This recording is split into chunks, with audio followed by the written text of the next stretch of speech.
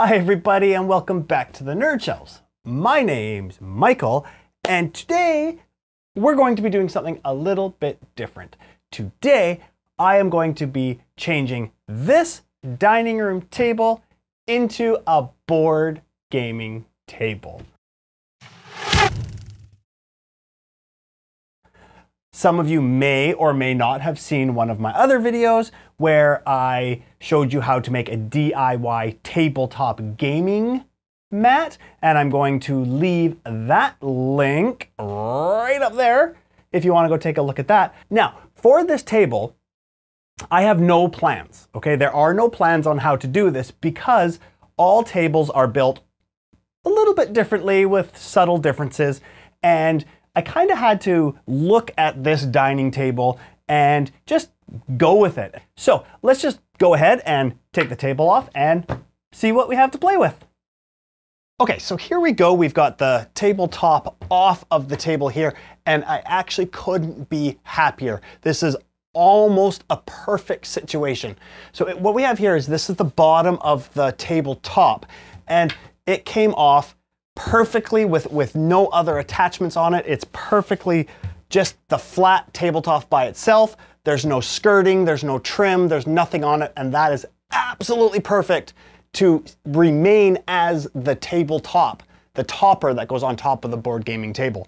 Now, the other great thing is, as you can see here, it already has all of these supports that are flush with the top of this trim. But now this is going to be my base for the board gaming table. So what I'm going to do is, my original thought was I was just going to skirt the whole outside of the table with maybe a 1x6 or something that was going to raise it up about this high. And then I was going to pop the board gaming tabletop on top here. And then this could then sit on top of that skirt. So it was sunk.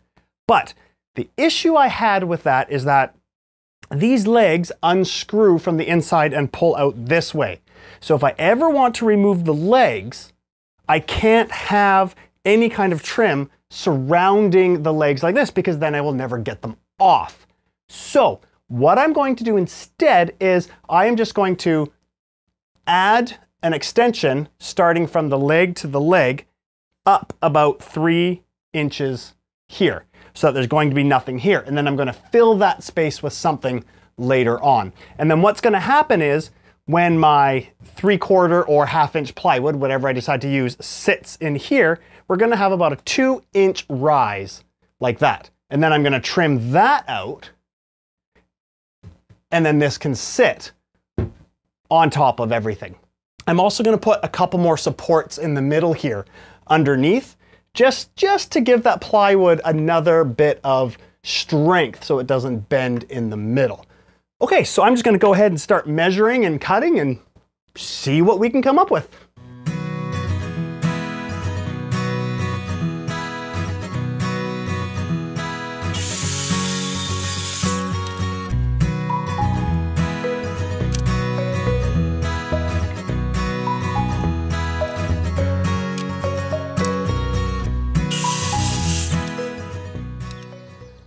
Okay, so here I have the tabletop with the legs off, and I put it on the floor in my garage.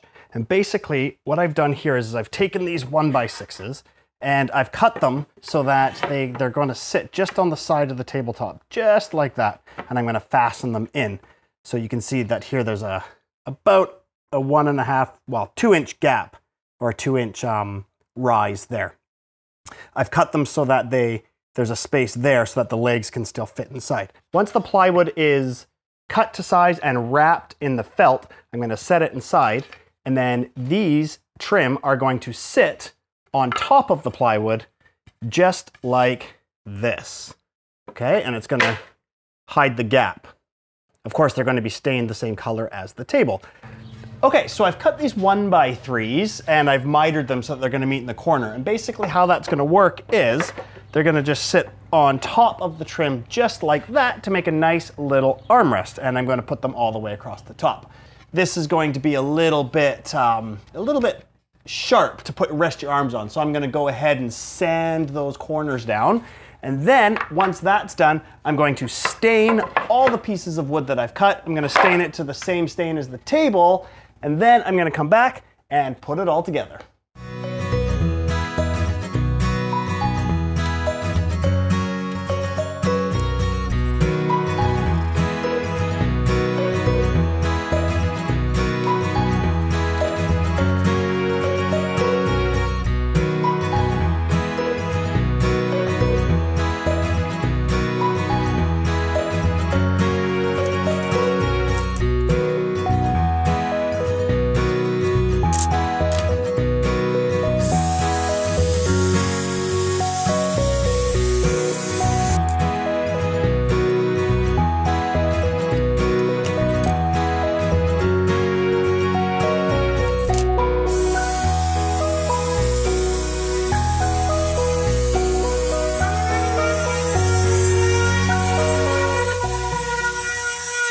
Okay, so now that we have the plywood cut to size, this is going to be the base of our the board gaming part of the table. So what we need to do is, this is the foam underlay. This is what's going to go underneath the felt to give it a little bit of a cushion. So what we're going to do first is lay this on top, and I'm going to line it up on the edges, and then I am going to trace a line and trace another line. And then what I'm going to do is I'm going to cut this out, and then using this spray adhesive, I'm going to spray the top of the plywood and then glue that on top. It doesn't have to be perfect, because once you wrap the felt around it, then it holds it in place. But this just kind of stops it from moving around. Okay?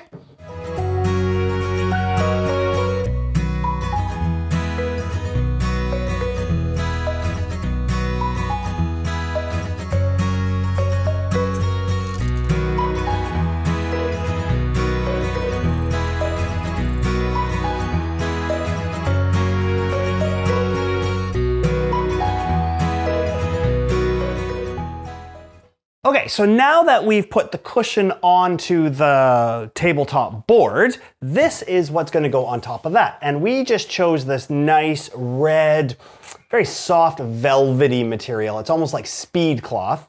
And basically what we're going to do is, we've measured it so it's about 3 inches on either side of the board, so we can put the board on top, and we're going to wrap it around and just staple it to the bottom of the board. So I've already measured it out here, and now we're just going to go ahead and cut it.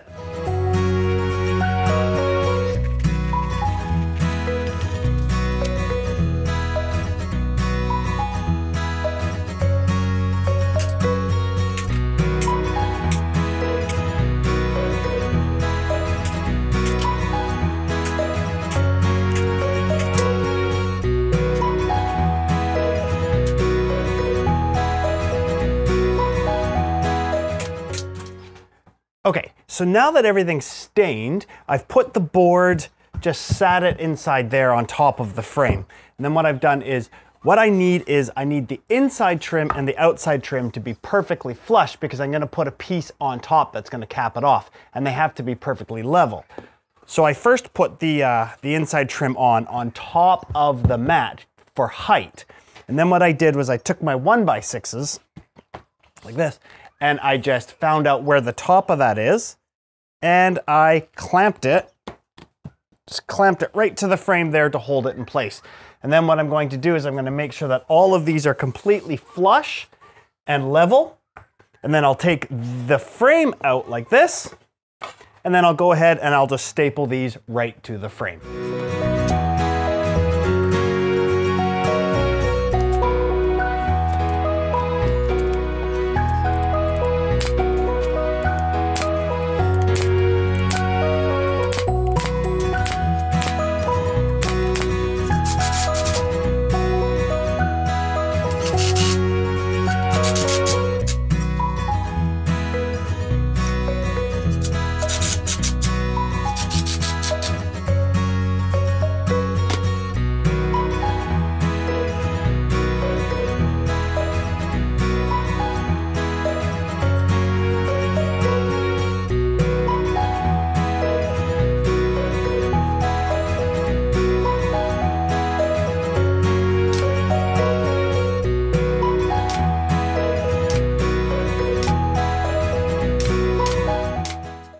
Okay, so now that I've got all that pinned into place, what we have to do now is we're going to put this edge rail, and I've already sanded down the sides there so that you've got a nice little place to rest your arms, and all of these are just going to go out like this on top, and I'm going to pin those down, and then we have a nice armrest, just like that.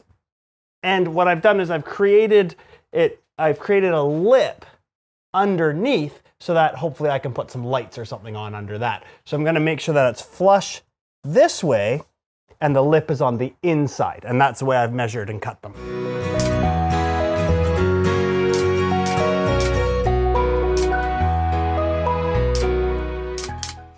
Okay, so here is the table all set up, and I've got the legs back on. Now, as you can see here, there is a space here, but I needed that so that I could take the legs on and off when I was trying to move it. I didn't want to trap the legs in there.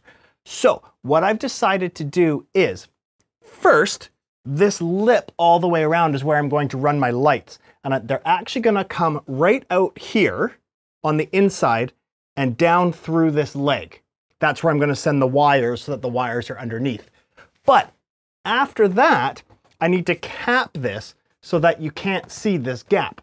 So what I've done is I've just bought this trim. It's a 3/16 of an inch thick, 3 inches wide. And what I'm going to do is cut it, and I'm going to attach that trim actually to the leg. So when I take the leg off, it is capped on either side, but when I put the leg on, it closes off that gap. I'm going to go ahead, I'm going to stain it the same color, and then I'm just going to pin them on the legs right there with a little bit of glue, and hopefully that'll hide the gap nicely. Okay, so now I've got the wires through a hole that I drilled right here on the inside, this open piece there, and I've drilled a hole there and I stuck the wires through, and as you can see with this remote control, there we go. We have lights on the board gaming table.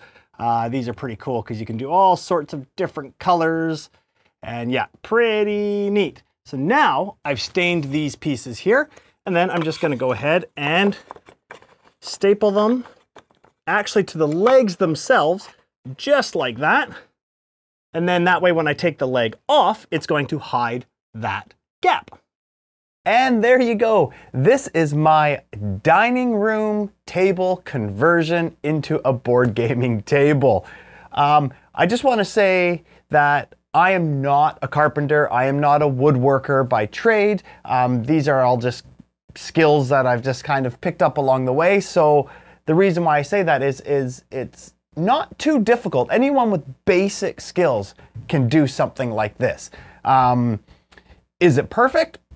Of course not, but it is great for my needs, and that feeling of just being able to build it with your own hands is so satisfying, and I couldn't be happier.